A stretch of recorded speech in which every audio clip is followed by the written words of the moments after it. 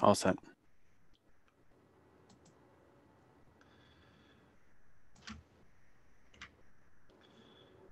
All right. Good evening, everybody. My name is Todd Kobus. I am a city councilor here in Attleboro, and this is the 11th of our weekly COVID-19 video conferences talking about the situation here in Attleboro, what's going on. This week we have Senator Paul Feeney, the state senator, to give an update from the state level, as well as Representative Jim Hawkins. We have Jennifer from Project Bread. We have Ken Badicher, the veterans agent here in Attleboro, to talk about Memorial Day. We have Steve Withers Jr., the school committee chair, to talk about what's going on with the schools. And then we have Mrs. Halsey and some students to talk about the Special Olympics. So, but before we get started with that, one of the things I'd like to talk about is contact tracing, and we're working to try to get somebody from Partners in Health to come on today to talk about contact tracing. They weren't available to come today, but we do have a message to talk about what's going on at the federal level, and how the federal government is working to sort of replicate what we're doing here in Massachusetts at the federal level. So let me share a video here.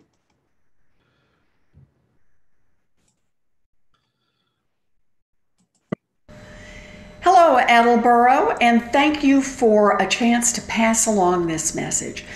To stop the spread of COVID-19, we need to stop people who are infected from spreading the virus to other people. So that's why I'm down here in Washington. I've been working with Congressman Andy Levin of Michigan on a blueprint for a federal contact tracing program that would halt the spread of coronavirus dead in its tracks. Our proposal is modeled on the contact tracing program implemented right here in Massachusetts. It would massively expand our healthcare workforce and make sure that states and localities get the support that they need and provide strong privacy protections to ensure that Americans' personal data and health information is always secure. So here's how it works.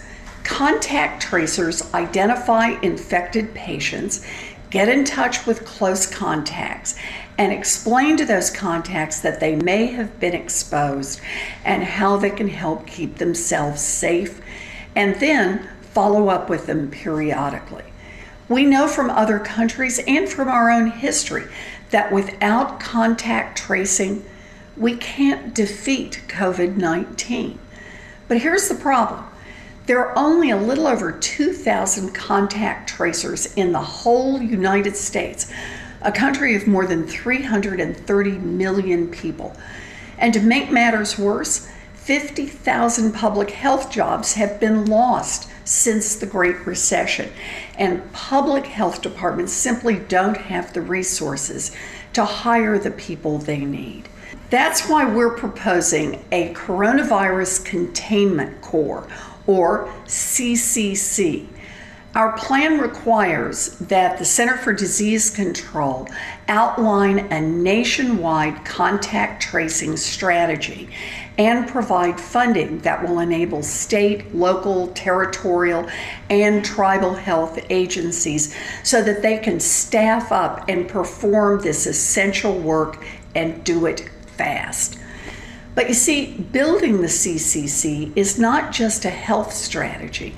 It's a plan to put Americans back to work. Our proposal would connect unemployed Americans with contact tracing employment opportunities and long-term employment once the pandemic is over. If we're serious about stopping this virus and getting our economy back up and running, then we must implement a national contact tracing program as soon as possible. And we must include it in the next relief package that passes Congress. I am proud to partner with all of you in the fight against this pandemic, And I'm grateful for all that you do at the local level to keep our communities and our loved ones safe. Thank you. Excellent. All right, so hopefully next week we can get somebody to talk, to come on to talk about what we're doing here in Massachusetts. I'll comment. Todd and I have been working on this for a while. The person, the way we got the connection with Partners in Health and their contact is that they called us about somebody in Attleboro. When they called, they also checked the people out, and this person had no food. They had one box of crackers left for a very large family. And then it turns out that they also had been waiting a long time for unemployment. So the Hebron Food Pantry came through with some food for the family. I called them up and got permission. I sent in an inquiry to unemployment to see if we could help them with that. So this is a very valuable service. There's an awful lot of people that are suffering, and they do more than just call. So the thing that is important, and Senator Feeney has said this in the last couple of weeks, is you got to answer the phone. If the phone rings and it's COVID, it's an important call. You need to take it. Excellent. Thanks, Jim. So next up, we have State Senator Paul Feeney. Paul, number 11 for us. 11 of these. My God, we still keep going strong. Thank you again, Todd, for doing this, and for everybody who's on the panel tonight, and folks who have been jumping in for the last 11 weeks. Man, Attleboro is coming together through this crisis, and obviously information is key. And Councilor Kovas, I know you and some of your colleagues on the council understand that more than anybody, that we really have to communicate as much as possible.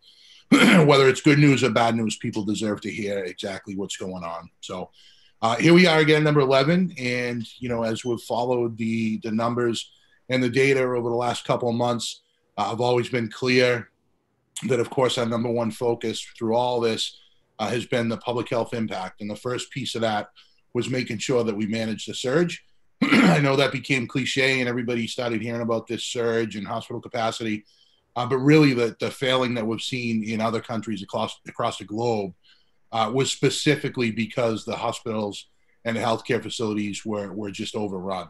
And they didn't have the resources, the staff, or the equipment necessary to try and keep people alive and get them better. So that was really goal number one for us here in Massachusetts, was to be able to manage that. We got through that initial surge. And I say initial surge because this virus isn't going away anytime soon. And we have to manage that going forward. So what does that mean? Well, we keep an eye on the data. Certainly the Massachusetts Department of Public Health and the administration do this 24 hours a day. And they're very good about briefing the legislature to make sure that we know the way it's affecting our communities and our districts. And you know, specifically what's going on down to a city and even neighborhood level. So the DPH has been collecting and, you know, aggregating that data and then doing some analysis with the public health experts. The last couple of weeks, we've seen some good trends. Todd, you and I have talked about, you know, the fact that we kind of managed that surge and plateaued a little bit, which was good from a capacity standpoint with the healthcare facilities. But it was still very important to note that they're, you know, although we're doing better with testing here in Massachusetts than in most places across the country, there's still not enough robust testing going on to be able to truly and effectively understand the spread of this virus and what the R0 infection rate number is on this. So we're still trying to ramp up testing. I know in the last week since we talked last Sunday, there's been more testing sites that have come online. Hopefully people saw in the press that CVS has a series of testing sites across the Commonwealth where people can go. You can't just show up. You do have to have some sort of prior approval. You go onto the website or you get a referral from your doctor. But essentially you go up and it's a self-administered test, you know, which is too gross to get into right now on this call, but it's certainly effective, and we want to make sure that we understand where the virus is at. So this week, looking at those trends still, it appears that we're still in a downward trend, but I say that carefully because, you know, this thing tends to kind of go up and down, and it's a little bit of a roller coaster if you're watching the daily numbers. So in addition to watching just the daily raw numbers, which of course, the more testing that's online, the more folks are going to identify that actually have COVID-19. You look at certain other indices. So you look at hospitalization rate, you look at the positive test rate, and those numbers are, basically confirming what the public health experts projected, which is that, around this time, we'll start to see a little bit of a decline, hopefully, with all the social distancing and mitigating experiences that we've had. And it seems that it's worked, but still hasn't gone anywhere. The hospitalization rates now are at a good level. The last couple of weeks have been coming on with better and better news. Now it's at 3%, which is good. The positive test rate, I think today was about 8%. It's been hovering around the low teens, which is good. It's down from the high watermark, which is the high 20s, even low 30s for day-to-day testing. So we're in a good spot with that. But I just, anytime I say that, I just really, really, really want to stress caution because this is still a deadly, deadly disease that is highly infectious. And really the only reason why we've been able to manage this so well is because of everything that everybody's doing and sacrificing so much. So with that, and obviously we continue to monitor the data that comes in from the Department of Public Health. All eyes now are turning to reopening, right? Everybody across the country is starting to say, well, we managed the surge. We didn't overwhelm the capacity of the healthcare facilities. When can we reopen and get back? When can I go back and get my hair cut? When can we go to a restaurant and sit down and have a good dinner, on the weekend with our family? When can we get together and have graduation parties? When can I go to work? Right? Everybody's still working from home. When can we get back to business as usual? And I've been careful, and Representative Hawkins as well, in the way we've messaged this, because again, it all depends on the data and the science. And I think that's the appropriate way to do these things. You can't manage this through political, partisanship or pressure or anything else. It really has to be science-based. That's how you protect the public health. So all eyes now turn to tomorrow, May 18th, which is the date that Governor Baker and his administration announced that there would be some sort of reopening plan.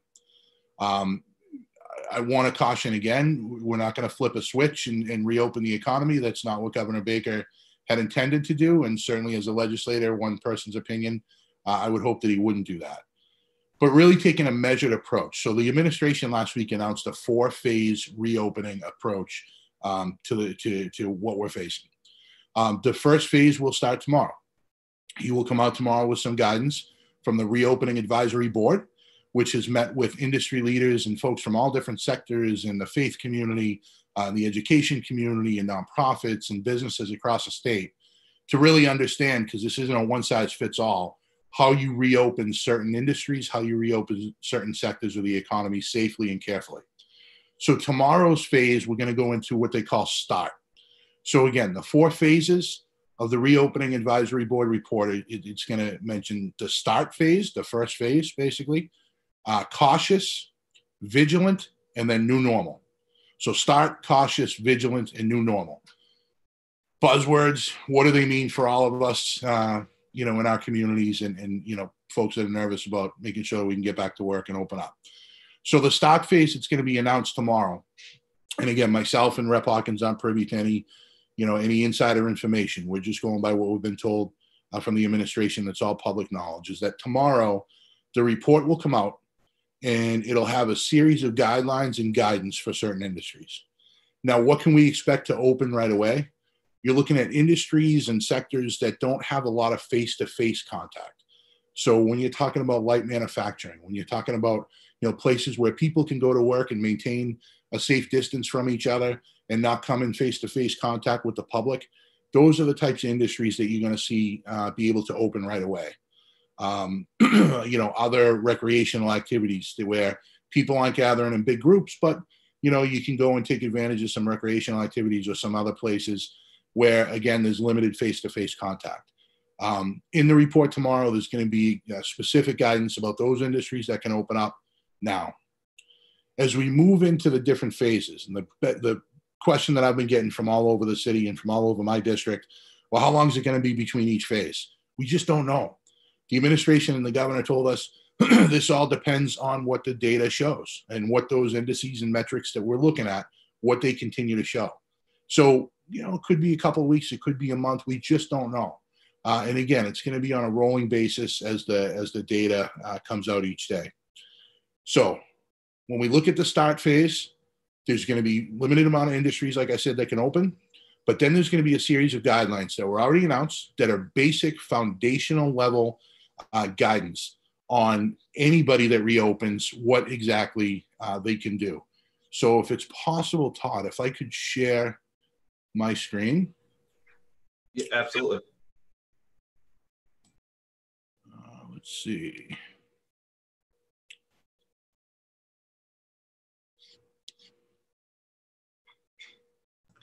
And I love that each week you mentioned that science and data will dictate the timeline, not any one person. So no, hugely important. Hugely important. Okay, I'm going to try and pull this up here.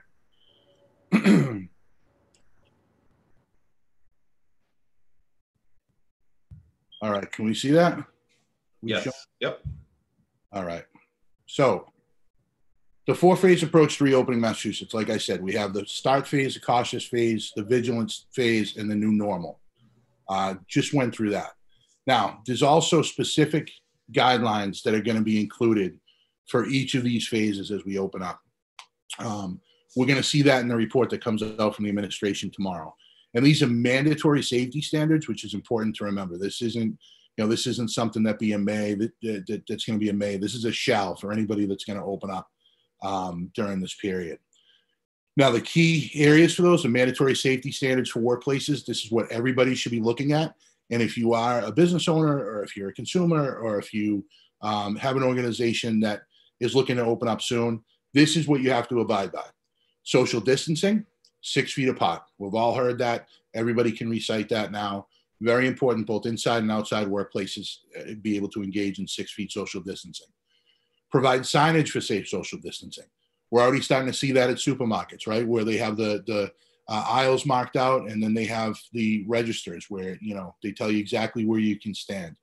Require face coverings or masks for all employees. This will continue. The face covering was very important, that order that came out recently, and that's going to continue as we start to reopen. Second piece is hygiene protocols. What does that mean? You got to make sure that you can have hand washing capabilities throughout the entire workplace, and ensure that employees are taking advantage of that and actually going and keeping up with safe hygiene and making sure that they're washing their hands. And then provide regular sanitation of high touch areas, workstations, equipment, desks, doorknobs, restrooms, all sorts of stuff.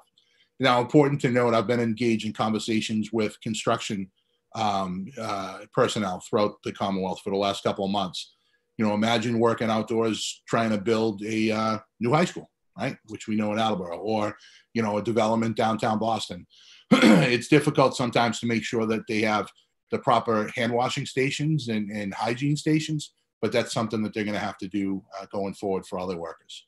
Staffing and operations, and what this means is that all those things I just talked about hygiene and social distancing, that the employees are trained on that. So if they're going back to work, they know exactly what's expected of them. They know exactly what they need to be doing throughout the day to engage in proper hygiene, and really come up with a plan for anybody that shows any symptoms at all. And this is going to be critically important, that any employee that goes back to work has to be doing self-reporting if they're not feeling well, and they shouldn't be in that workplace. And then cleaning and disinfecting. Very important. Obviously, we've heard all sorts of anecdotal evidence, and now we're starting to see reports from people that are testing it to see where the coronavirus itself, this novel coronavirus, actually, how it behaves in the air, with droplets in the air, and also on surfaces. So it's critically important that we have safety standards in place, cleaning and disinfecting standards in place, at all sorts of workplaces, especially those that where the public, interacts with employees. So those are the 4 things that are going to be included with any of the businesses that open up as part of this 4-phase approach to reopening. So I would look for that.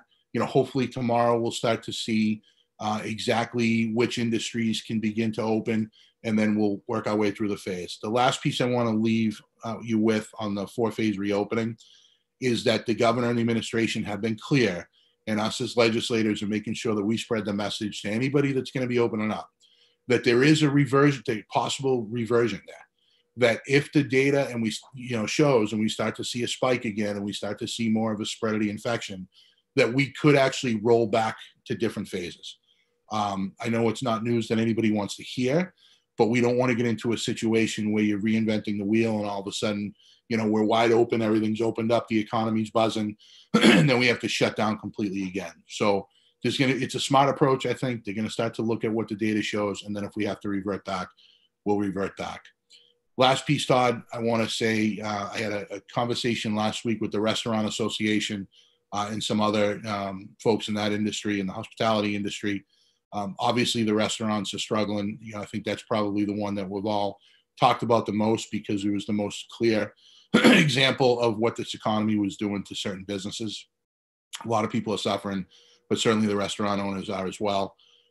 As they begin to open up, there's obviously likely to be some reduced capacity standards so that you can maintain that 6-foot social distancing. Maybe they have to cut the amount of tables in half in their restaurants. So a lot of them have started to look at outdoor patio service.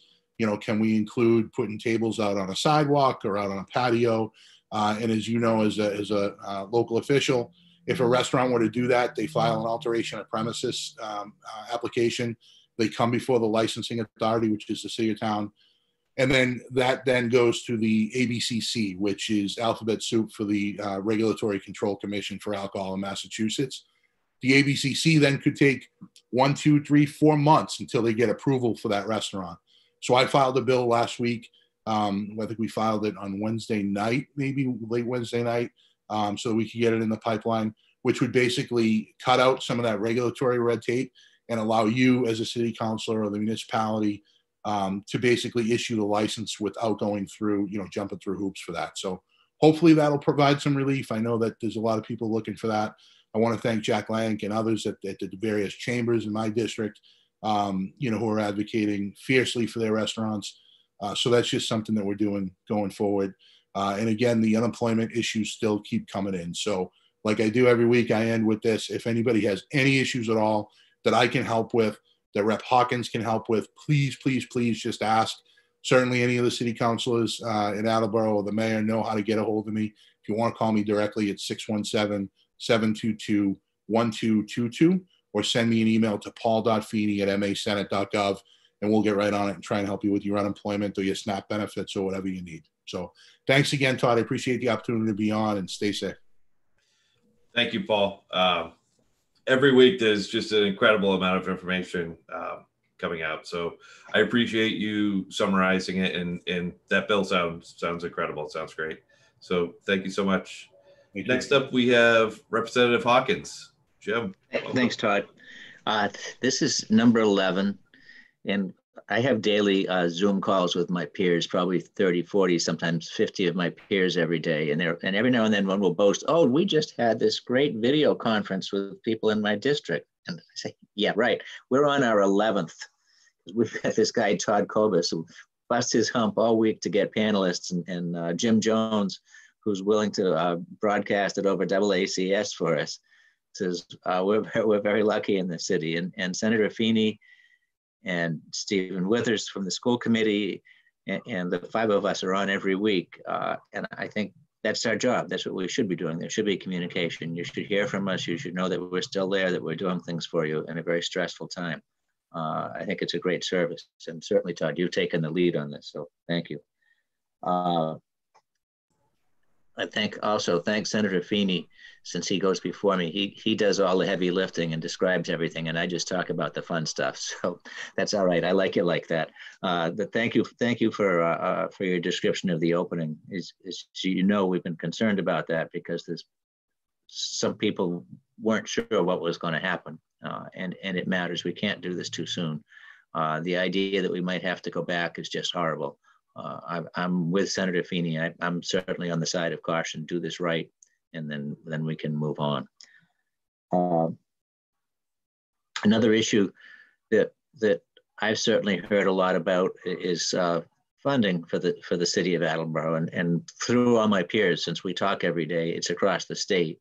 And we're becoming an itch, and I don't know how the city is going to fund schools, how they're going to fund anything that they're doing without knowing what they're going to get from the state. And we're not close to even how we're going to. We had formal sessions for 2 weeks in a row, so we can vote on things. We're having a bill next week that will probably require some debate. So we're going to practice debating without ever being in the House, which is a change of 400 years worth of tradition. But we don't know when industry will be back in the state. We don't. Some of the taxes should have been paid in April were put off to July. We don't know what's coming in the stimulus package. There's just way too much unknown that we just don't know. We can't know how to go about it or what will be available for the city. I think one thought that's been passed out there was a 12th, where you would just do a month at a time. But the problem is, when we do that, it would have to be based on the 2020 budget, and obviously the 2021 budget would be smaller. So that's kind of there's a lot of things to be concerned about. We've gotten both Senator Feeney and mine. Oh, I always forget to give my phone number. My cell phone is 508-226-1436. And you can reach me any one of a bunch of ways. Senator Feeney's office can reach me. Todd Kobus's office can reach me. Everybody knows my number. But we've been dealing with both of our offices with a lot of people that got snagged in unemployment. Probably they never filed for unemployment before, filled out the questionnaire wrong, or there was some weird combination of jobs. This isn't a normal way for people to leave employment right now. And because there's a problem with their claim, they haven't gotten anything yet. And those take a while to unravel. We can do that. Something new happened this week is they called back, and the person that we'd been working for didn't answer the phone. So make sure particularly for the COVID calls, for the contact tracing, and if you're waiting for unemployment, make sure your voicemail isn't full. Make sure you answer your phone, because those phone calls are important when they do come. The contact tracing, Todd and I have been trying to get it, because we all feel that this is the one thing that's going to help us climb out of this pandemic, is contact tracing. The people from Partners in Health that originally contacted Hebron Food Pantry, and then I followed up and I contacted them.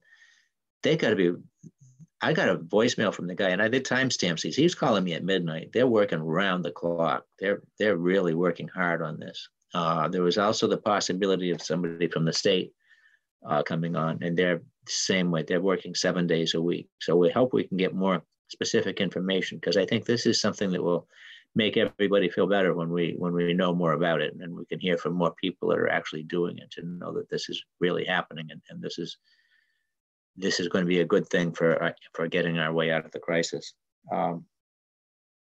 Something that we're still working on, it's a couple of weeks away, we don't have dates and specifics yet, is we're going to be having another food drive. We did last time, we shared the proceeds, which were very generous from the city. We got a ton of food. It was split between Hebron Food Pantry, St. Joseph's Food Pantry, St. Teresa's Food Pantry, and Murray Church Food Pantry. And now we have another need, is going to be the summer meals, both the Foods and Friends in the evening and the summer meals for kids. In the summer, there's some holes in the food accessibility they have, so we're going to need to get food for them also. Some of this is because they haven't had their fundraisers, because nobody's having fundraisers unless they're virtual fundraisers. And some of this is disruptions in the supply chain, because trucks aren't out as much. Sometimes they might make a trip one way with food and the other way with some other kind of merchandise, and they're not making the trip the other way. So there's a whole lot of reasons there's disruptions with food. And I don't think, and at the same time, the food pantries, the Food and Friends suppers, the kids, they're getting double and even triple the number of people coming that they had before. So this is something, and I'm glad Project Bread is on to talk about some solutions to this. And the only other thing that, not the only other thing, but one other thing I guess I could mention is there was the evictions bill. People can't be evicted and people can't have their mortgage foreclosed. And there was a hole in that a couple constituents brought to me.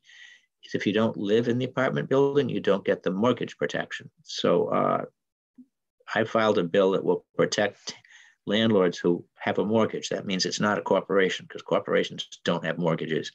So somebody that makes their living by owning a couple, 3 families would be protected in this. And commercial. I had a store owner who rents a little plaza, and one of the other tenants is not paying him because they're not there, and he's not protected because it's commercial. And there's also, I think about organizations like the homeless facility that I'm working on in Attleboro, and that relies on rental income from the people who live there. And that's a nonprofit, and that would be hurt. So I did file that bill. It got pretty good support from both sides of the aisle. I'm assuming this is going to be in that we're going to be in this for a while. I'm hoping that goes well. I think that's all. Senator Feeney did all the work, so I always appreciate that.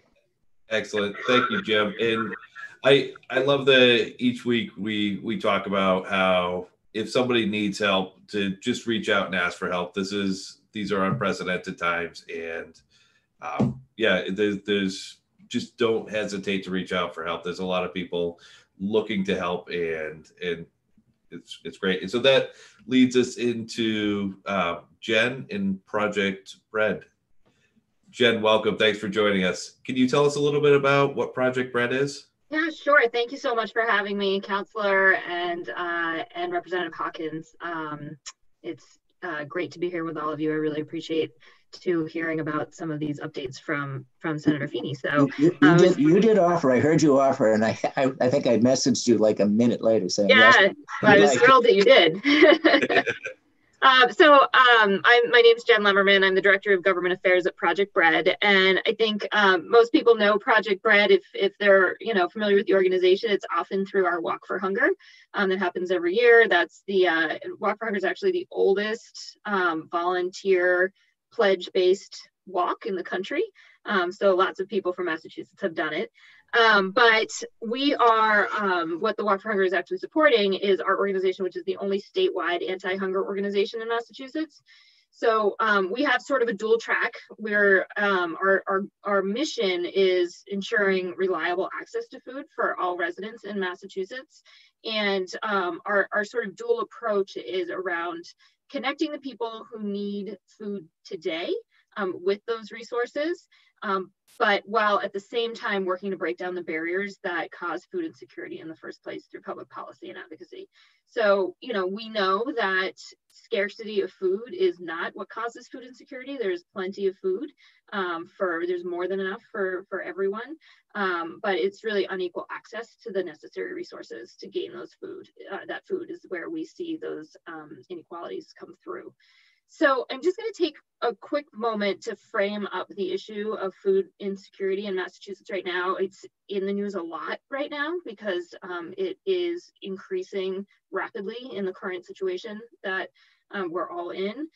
And, before the pandemic and before this crisis, there was already much too much food insecurity in Massachusetts, and most people are surprised to hear the numbers around it. It's 1 in 11 households and 1 in 9 children are food insecure in Massachusetts on any given day, and that means that they don't have reliable access to food.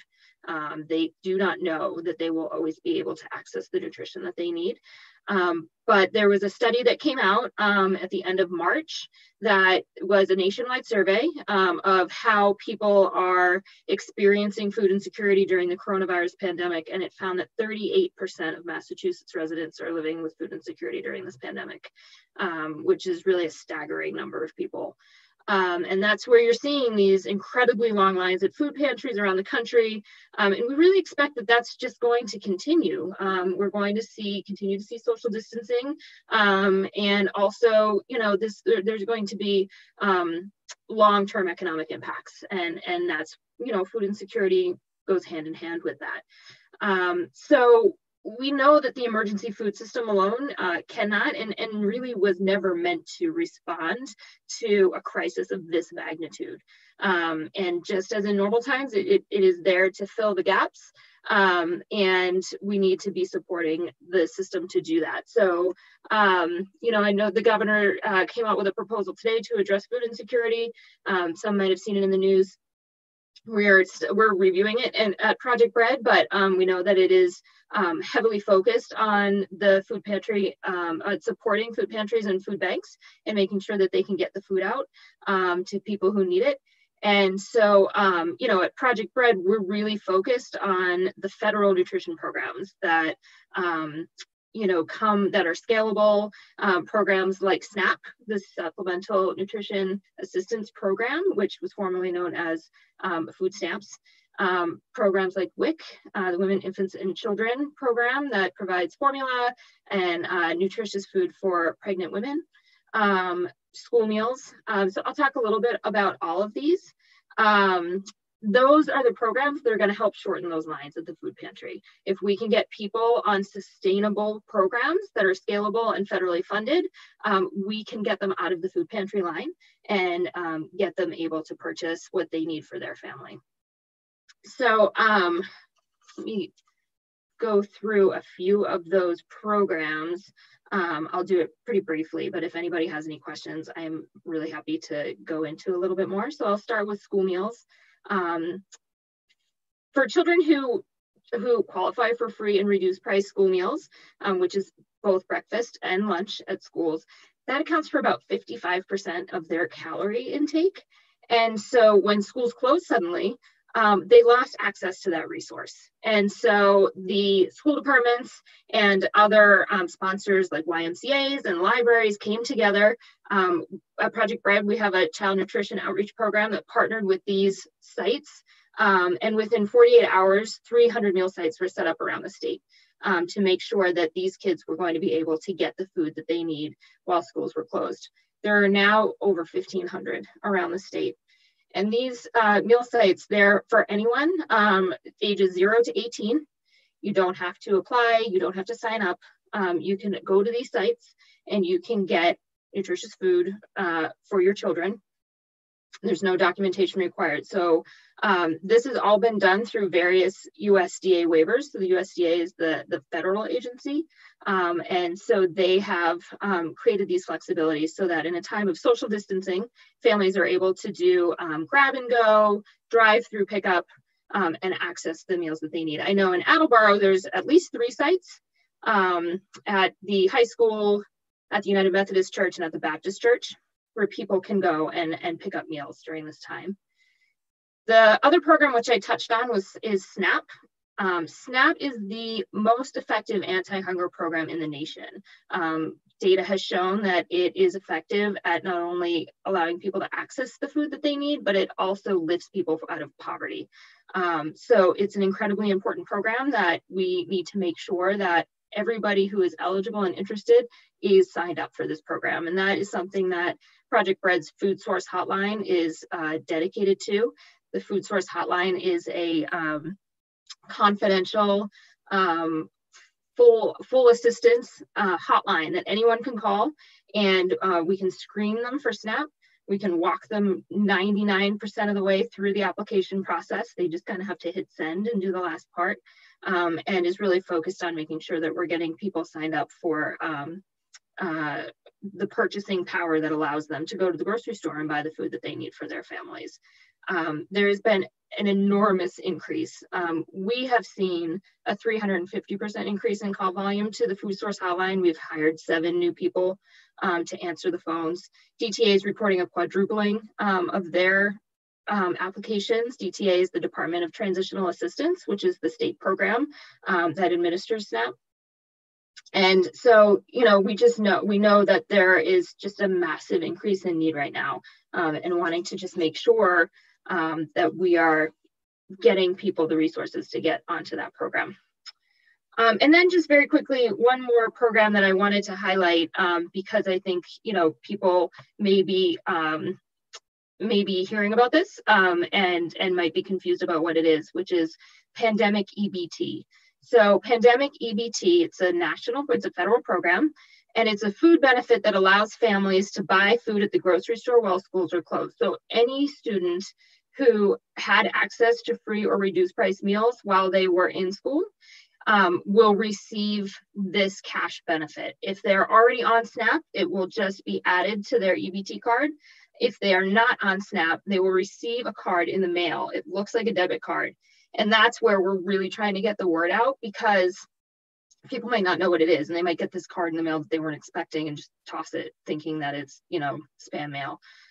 So anybody can call the food source hotline and, find out if they should be expecting that, or if they get it and have questions.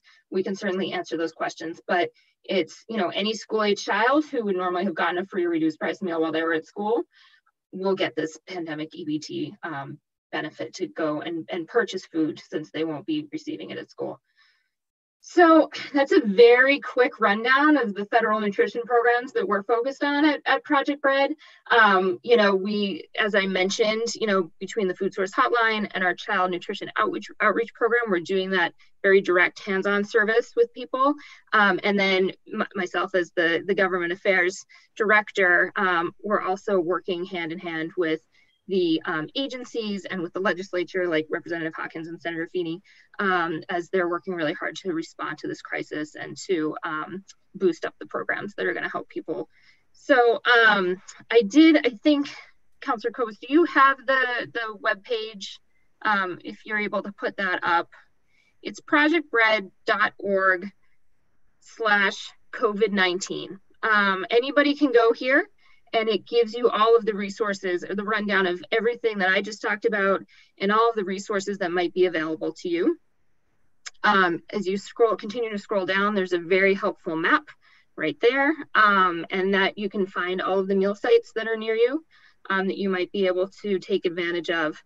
And then at the very bottom of the page, that tells you a little bit about pandemic EBT, the nearest food pantries, but the food source hotline is what I would highlight.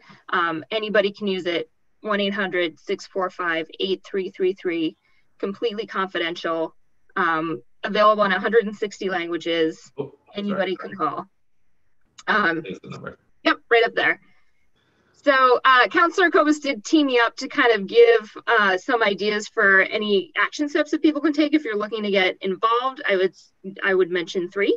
I think that they are, first and foremost, it's a little bit self-serving, but join our action team.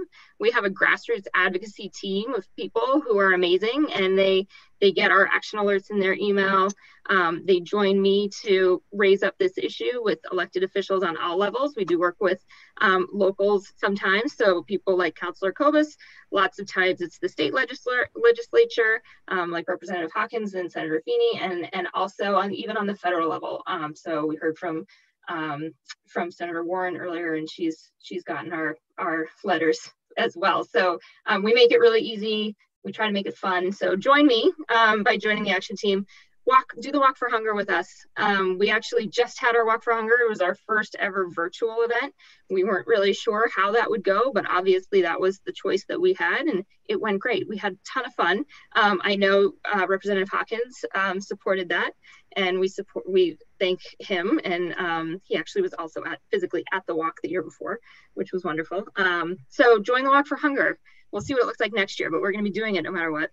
And then spread the word about the meal sites.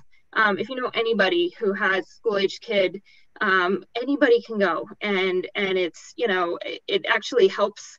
They get their federal reimbursement is contingent upon participation, and so some people feel like, well, I don't really need that. It's something that is open to everyone. So spread the word and take advantage of that opportunity. Perfect. Thank you so much, Jen. That was great. Next up, we have Ken Badicher, the Veterans Agent here in Attleboro, to talk about what Memorial Day is going to look like this year. Is it going to be the same as last year, or no? No, not at all, actually. And so that's quite an act to follow. Thank you for all the hard work that you're doing, Jen, over at Project Bread. And thank you, Councilor Kobus. This is a heck of an agenda, and it's an honor to have a seat at this table. So 11 of these meetings, putting them all together, you make it look easy. And so hats off to you, because I know this is not easy. It's something like herding cats, getting everybody on the same sheet of music. And thank you also to Senator Feeney and to Representative Hawkins for the tireless work that you do on behalf of our district up in the legislature. Jen has inspired me a little bit to share a little bit more information about what we're doing to help veterans, because the Veteran Services Office throughout all of this is still open. we're still taking phone calls, we're still taking emails, and we're still helping out veterans in our community who are impacted by COVID-19 and are otherwise just in need. And so that comes in a lot of different forms. There's food resources that are available. Jen touched on a lot of that. One piece of information that is veteran specific that wouldn't be covered by Project Bread is the food distribution happening through the Massachusetts Military Support Foundation. The nearest, there's sites all over the state. I believe that there's 10. I could be wrong on that. There could be 12. I think it's 10. The nearest one to Attleboro is in Foxborough. There's also one in Fall River. And the deal is you just prove that you're a veteran and you set an appointment, you show up, and they'll give you a box of food. It's supposed to be 2 weeks worth of food for 2 people. And so they'll just, you drive up, they load it up into your trunk, and they give you the salute and they send you on your way. So it's a really great resource for veterans, and I've made a number of referrals both to the Hebron Food Pantry and some of the other food outlets here locally in the city of Attleboro, but then also I'm sending some of our veterans up to take advantage of that. So if veterans are interested in partaking of the Massachusetts Military Support Foundation, that food distribution, it's Food for Vets, they can just check out the website and book that appointment. It's mmsfi.org. That's Mike Sierra Fox India.org for those veterans in the group. So check that out. And the one up in Foxborough is open on Mondays and Wednesdays, 10 to 2. You just got to make that appointment and go. The other piece of the puzzle is that income insecurity piece that Jen touched on as well. And one of the best projects that the state of Massachusetts undertakes, and really the reason that we get to boast that we lead the nation in the delivery of benefits and services to veterans, is the Chapter 115 financial aid program. Frankly, it's the reason that I have a job, and it's the reason that there's a guy or a gal like me that serves every city and town in Massachusetts. And veterans in need in our community can reach out to the Veteran Services Office, and we can work with you to get you direct financial aid. The target income level is 200% of the federal poverty level or lower. So for a one-person household, just a single veteran, that could be a little bit over $2,000 a month or less, and you qualify for the program. For a family like mine, a household of 4, those income figures go up pretty dramatically. So it's worth reaching out and having that conversation about what can the state and the city do in the way of financial aid to help you out. And the state has taken over 12,000 applications for financial aid since the emergency declaration in March regarding COVID-19. And it's really been a great thing to see our veterans getting the help that they need when they need it most. The scary part about that is that we don't expect that we're reaching all of the veterans, one, who are eligible, or 2, will become eligible, because we're sort of bracing for impact right now. We think that unemployment is really sort of carrying a lot of our veterans over while they're furloughed or while their workplaces are closed, but unemployment doesn't last forever. And once that expires, I want veterans to know that they can turn to us, and we can absolutely be that safety net and help them out. But to shift it back to the agenda, sorry for going off on the tangent there. I just think that it's really important to spread the word. No, that's great, Ken. I appreciate it, and I appreciate all the work you do. Yes, go ahead. So Memorial Day, just like we're having these Zoom calls here, and I'm not standing before the City Council delivering this same sort of message. COVID-19 has impacted a great many facets of our lives, and it'll absolutely be impacting the way that we honor and remember our service members this year for Memorial Day. Typically in Attleboro, we'll have a big parade. It's something that I'm really proud of, and it's one of the high points of my year. This year, it would be unwise to try to host a parade and put that many people together all in the same place. So we are canceling the Memorial Day parade, regardless of whether or not the state is opened by Memorial Day, as you know, we're starting to open back up. The other piece of the puzzle is that Memorial Day for the veterans in our community tends not to just be one parade and one ceremony. We tend to go to a variety of different memorials throughout the city, and we pay homage to the original tradition that was to visit all of the cemeteries and decorate the cemeteries and visit all of our memorials. And most of those ceremonies are also canceled. Usually the Memorial Day weekend would look something to the tune of 6 or 7 different ceremonies at various sites throughout the city. And having that many people gathered all together all at once with the public health risk that we're facing right now just doesn't make sense to us. So there's one that I'm going to be hanging on to. That's the hillside ceremony, the sunrise ceremony over at the Hillside Cemetery. That usually happens the day before Memorial Day. We're going to be doing that with a small gathering of veterans. The public is not invited. I've let our elected officials know that it's happening. You're not encouraged to attend. It's really just going to be a small ceremony just to keep the tradition alive, just to say that this ceremony is unbroken and we continue to do it. And so it's just going to be a small gathering. I'm going to say a few words. Some of the commanders of the veterans posts local to Attleboro, the American Legion, the VFW, and the DAV, they'll be there and they'll say a few words as well.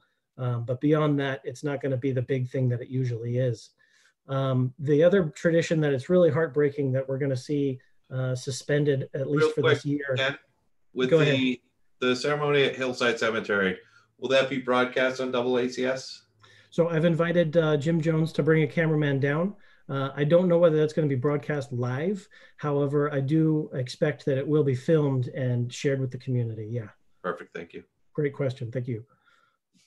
So the other tradition that we usually have, since I've been a veterans agent, we've put over 7,216, I think I got that number right, is the number of veterans who are listed on the Attleboro Honor Roll at the Veterans Memorial Common in downtown Attleboro. That's those 5 obelisks that say World War I, World War II, all the way up through Vietnam. And those are all of Attleboro's veterans who served in those various wars. And for Memorial Day, we've typically put a flag out on that field, one for each one of those veterans listed on the memorial there. The problem with doing that again this year is that those flags are stored in a basement at a building nearby City Hall.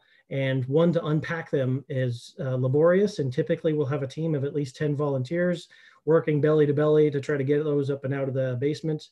And then to deploy that field of flags also takes at least 20 volunteers, usually working in close concert to establish the neat rows that we usually will put out there on the common. So it didn't make sense respecting the health and safety of our volunteers who make that happen.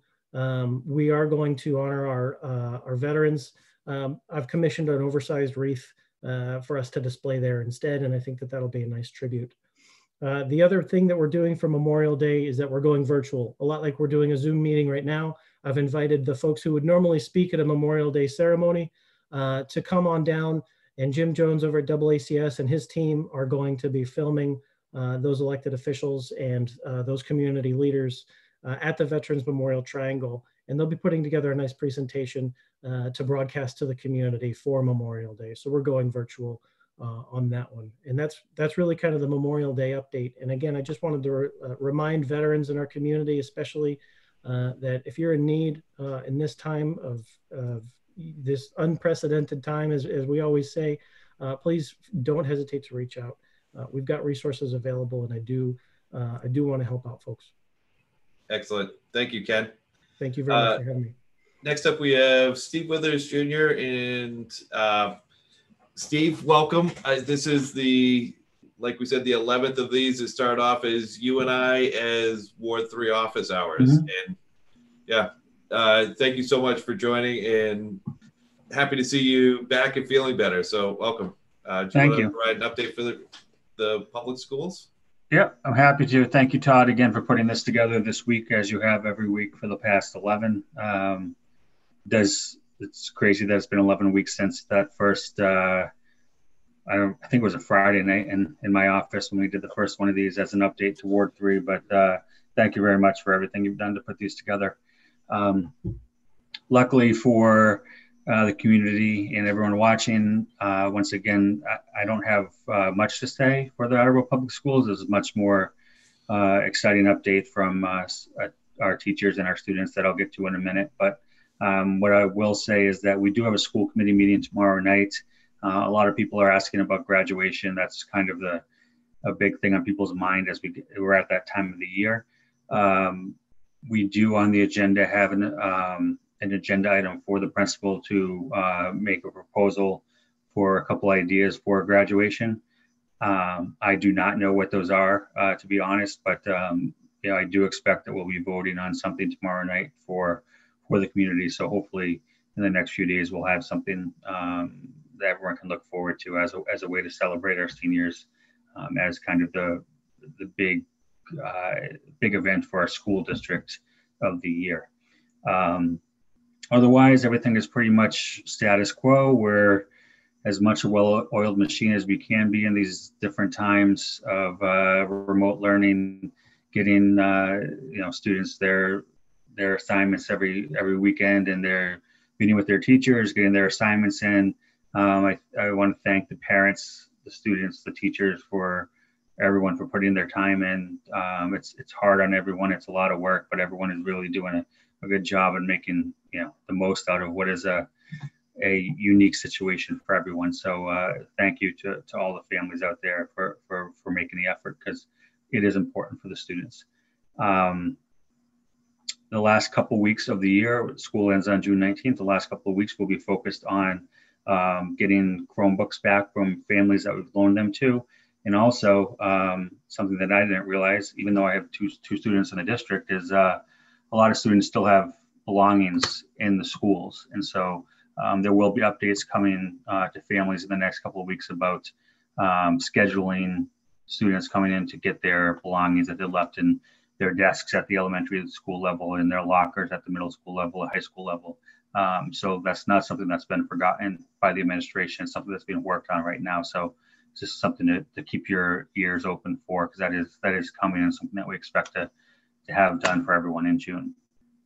Other than that, it's another couple weeks left in May, which are important weeks in the school calendar in learning.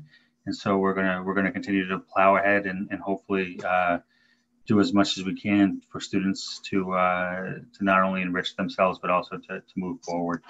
And that's kind of what we're looking at right now. So before I turn it over to the main event for the schools in the Special Olympics, any questions or concerns for me? I don't have any. Anybody else? Perfect. Good. Perfect. All right. For that, then, one of the big events we have each year at the high school is a Special Olympics. It's the big event for the high school for the city of Attleboro. Obviously, like many things in our community and in the country and the world as a whole, that's kind of been put on the side. So we have Ms. Halsey and some students to talk about what we're doing this year. And for that, I'll turn it over to Ms. Halsey to take it over. You're on mute.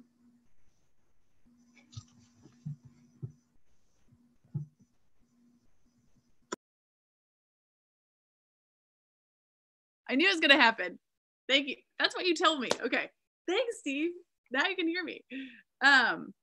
So I'm Becky Halsey. I've been volunteering with the Attleboro Area Special Olympics School Day Games since 2004. The event actually started in 1987.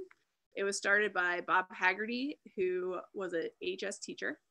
And he got together with other AHS teachers and service organizations, the Rotary, as well as the Elks. He's like, we need to plan this event for our athletes, because back in 1987, they really didn't have that many opportunities to compete in any way in the city. So he started it. It's been going on for 32 years. For the first 17 years, the event was coordinated by adults, and that's it. Like the adults at the school coordinated the event. They did all the registration pieces. And then when they asked me to get volunteers for it in 2004, I was like, students could definitely lead this event. So the school year 2004 to 2005 was the first year that it became a student-led event with student coordinators for every aspect of the games. And so it's been running as a student-run event for 16 years. And this year, we're celebrating the 10th year of Project Unite. And a couple of the coordinators are here, and the former coordinator, and they're going to talk about what Project Unite is and how cool it is. And so I'm going to turn it over to Olivia first. She's going to talk about how special the event is for the city. And then we're going to go through and just talk about how we didn't want this year to pass without celebrating our athletes in a way to get together virtually. And so that's what we're going to discuss. So Olivia, you're up. All right. So hi guys. I'm Olivia. I have been involved with Special Olympics for so long. Well, at least my family has.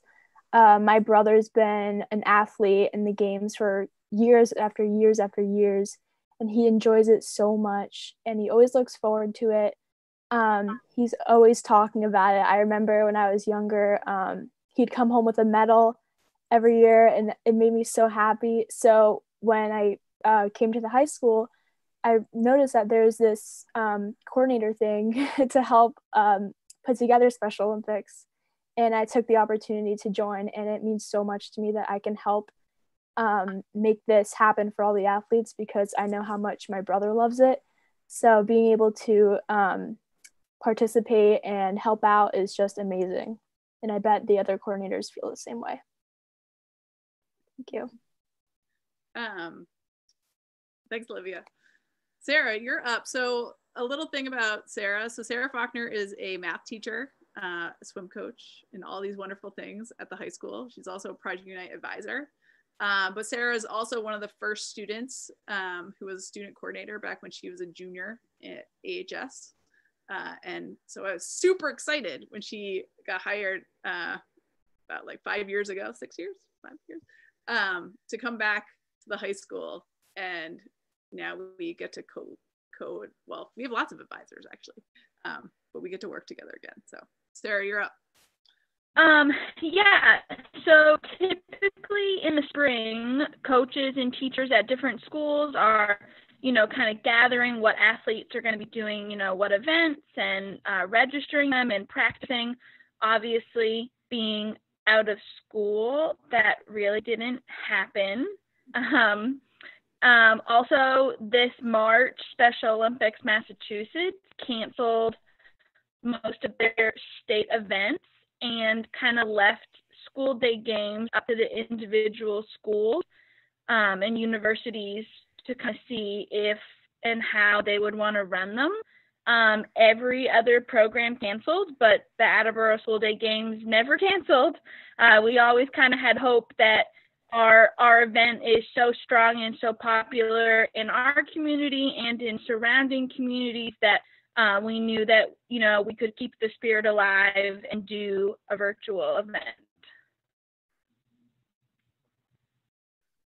Okay, well, cool. Thanks, Sarah. So Eleanor's up. She's going to talk about how many athletes and how many cities around us participate in the day games, and then also talk to what our goal is this year in celebrating the 10th anniversary of Project Unite and how many people we want to register for this event. So I'm Eleanor. I'm the registration coordinator for Project Unite. I have been for the past 2 years. And last year we had 850 athletes register for the day games, and we had probably over 1,000 people at the event, with coaches, parents, volunteers, everyone coming there for the spirit of Special Olympics. But our goal for this year is to reach 10,000. And the people who can participate in the event this year, it's anyone. It's people who are normally athletes, people who are normally volunteers, community members, coaches, anyone can participate. So we have the registration link up on our website, but it's totally optional to register. And the towns around us, so we have people from Mansfield, we have people from, I don't know the list off the top of my head, but Foxborough, Sharon, all the surrounding towns, but we hope to expand it for this day games at least, and hopefully into next year. But all around the state, as Ms. Faulkner said, people can participate in the state games. And yeah, that's it. Okay, so next up we have Caroline, who's going to talk a little bit more about Project Unite and how it works. Yeah, we haven't talked about Project Unite yet, so Caroline, you're up. You have to unmute yourself though. Okay, here we go. Hi, so I am Caroline. I actually graduated Bishop Fien. I was in the class of 2019. So what Project Unite is, it is 3 schools. So it is Bishop Fien High School, North Attleboro High School, and Attleboro High School. And the 3 high schools can work together in order to make the day games, Attleboro Day Games. So at Fien, we don't have anything like, we don't have best buddies or play unified. So it's really great for us to be able to join with other schools to work and to make something as great as the day games. So do you want me to talk kind of about what it is? So basically the students run the program with the help of our advisors. So all of us are assigned different jobs, and it's really up to us to come together and utilize all of our skills to make the day games run smoothly. And Caroline, what did you do? Like, what was your coordinator position last year? So I was the young athletes competition coordinator. So I helped oversee, we have 2 events kind of going at once. We have young athletes, which is, I think, K through 3rd grade. Is that right? Yep. K through 3rd grade. I'm a little rusty. So K through 3rd grade. And then we have all of the older kids also doing their own day games. So we kind of have our own mini little day games going on in another field. So I just helped run that, helped make the games, the rotations, all of those fun things. So what's cool about young athletes and the fact that you're here is that the types of activities that go on at young athletes is a lot different than our typical track and field meet. And so can you just like talk a little bit, just give us a couple of different activities you had last year at Young Athletes? Yeah. So it's more of like a field day, I would say, to describe it. And we have different rotations. So like one station's an obstacle course, then you go to a relay race, then you have like freeze dance. So it's a bunch of mini little field day games and activities. Yeah, that's perfect. Cool. Thank you so much. Okay, Ari, so you're up. Hi, I'm Ari Susi. I graduated Attleboro High School in 2018. I was a coordinator for Special Olympics. I think I'm talking about the resilience of the program and how they fight through anything. Like, for example, we had 150 volunteers and people that wanted to plunge to raise money for Special Olympics with our like yearly plunge. And 150 got too much. We were too big for the beach. So then what do? We throw a pool in the parking lot and we plunge there because nothing's going to stop Project Unite and everything that it stands for, and making sure that that day is the best day possible for those kids and everybody involved. So a pandemic wasn't going to stop them. And so now it's going to be online. It's going to be awesome. And this group is just amazing. And it's been awesome to work with them. And yeah, so. Cool. Thanks, Ari. And Ari, cool thing about when you're a volunteer for the day games as a student, oftentimes students will graduate and then they will call us up in May or in April. They're like, I want to come back. And so we have a huge community volunteer base, I guess. Like we have a lot of community volunteers, almost to the point where we have to turn people away.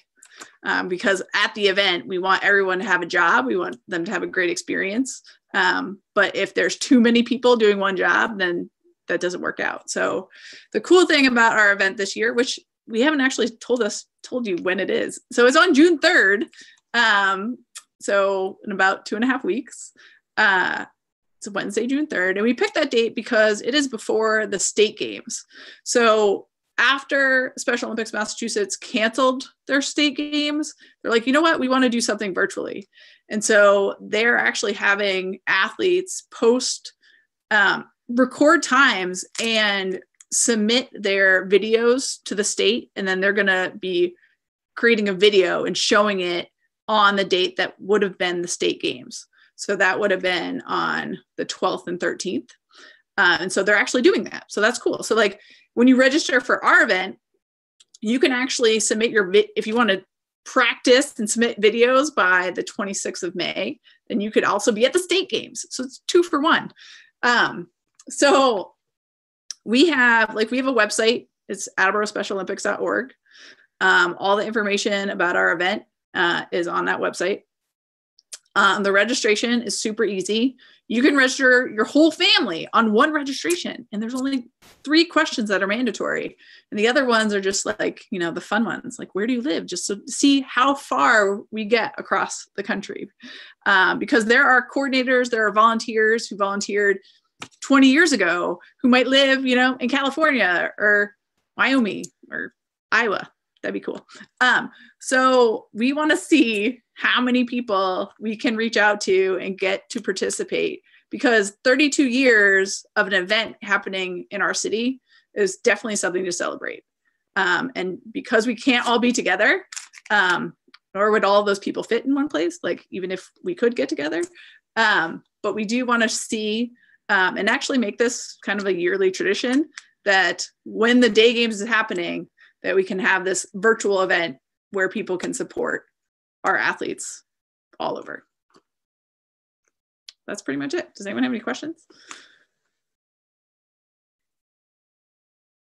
Thank you, Ms. Salzy and Ari and Caroline and Eleanor and Olivia and everyone. Thank you so much for everything you do. Yeah, it's Ms. Faulkner. Thank you. Sorry. That's great. So that concludes everything for tonight. Does anybody have anything additional to add? Oh, Ms. Salzy, go ahead. Sorry, I have one more thing. So a couple years ago, our first responders have always been a supporter of Special Olympics. Police officers and firefighters have been giving out awards to our athletes. It's kind of a tradition that they come for the parade and then they stay for the day. And we also have a partnership with Special Olympics, the Law Enforcement Torch Run, which is actually like the sweatshirt that I'm wearing. And retired Chief of Police Rick Pierce is really active in LTR. And the school resource officer at North Attleboro High School, who is Chris Crossman, she's a police officer in North Attleboro. She's actually our other Project Unite advisor for North Attleboro. But we have a huge support from our first responders as well. And so when you register for the event, there's lots of different options and be like, where do you fit in terms of how you're connected, whether you're an athlete, a unified partner, a first responder. We're just trying to get all of that data in terms of who you are and how you fit into our story. Perfect. Thank you so much. Anything else before we wrap it up? Todd, I just want to thank you for that last presentation, Ms. Halsey and Ms. Faulkner and Olivia, Eleanor, Ari, Caroline. That was amazing. I want to say that there is somebody from Norton, Todd, yes. We all know, yes. who has been on these calls now for the last 2.5 months. And after we go and have these presentations, he then posts on social media the recap so that everybody in the area can see that.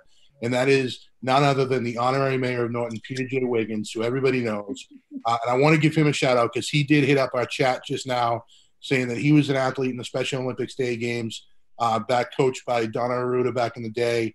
He competed in the dash and softball run, and he got a ton of medals. So a big shout out from Attleboro to the honorary mayor of Norton, Peter J. Wiggins. Great job, and keep wearing those medals, Peter. Excellent. You're registering this year too, which will be great. Perfect. All right. So I think that wraps it up for the night. Thank you so much, everybody. We'll see you next week.